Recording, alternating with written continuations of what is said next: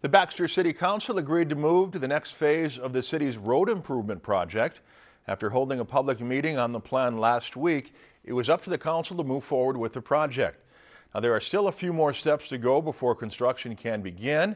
There needed to be a majority vote on the decision. Otherwise, it could have been pushed back until next year.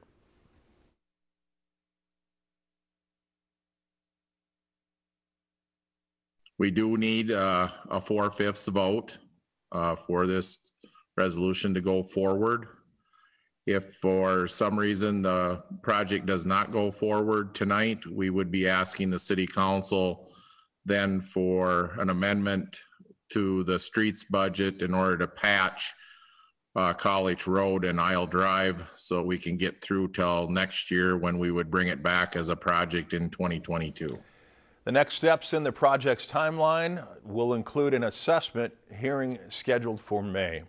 Lakeland News is member-supported content. Please consider supporting Lakeland News today.